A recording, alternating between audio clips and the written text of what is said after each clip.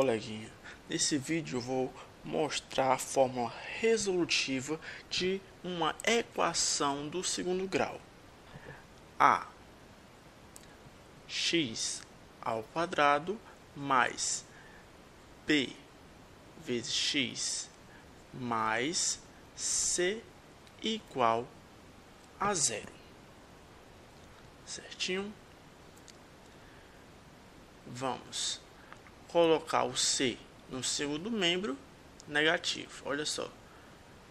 A vezes x ao quadrado mais bx igual a menos c. Agora vamos multiplicar ambos os membros por 4a, certo? Onde esse a é diferente de zero. Tranquilo? Vamos lá. 4a ao quadrado vezes x ao quadrado mais 4ab vezes x igual a menos 4a vezes c. Agora eu vou somar b ao quadrado em ambos os membros. Olha só. Agora, fatorando o primeiro membro, que é esse daqui, ó,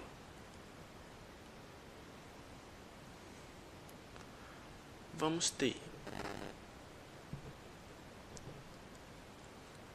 2ax mais b ao quadrado igual a b ao quadrado menos 4 vezes a vezes c. 2ax mais b é igual a mais ou menos raiz de b ao quadrado menos 4ac. Colocando o b para o segundo membro negativo, vai ficar, ó, 2ax igual a menos b mais ou menos raiz de b ao quadrado menos 4ac.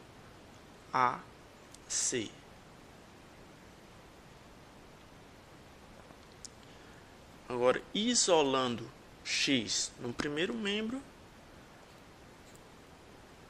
x é igual a menos b mais ou menos raiz de b ao quadrado menos 4ac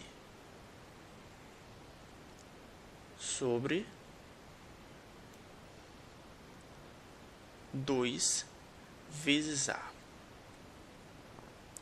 Então, temos aqui a fórmula resolutiva de uma equação do segundo grau, onde esse b ao quadrado menos 4ac é chamado de discriminante da equação, certo? Geralmente é representado pela letra grega delta. Então, delta é igual a b ao quadrado menos 4ac.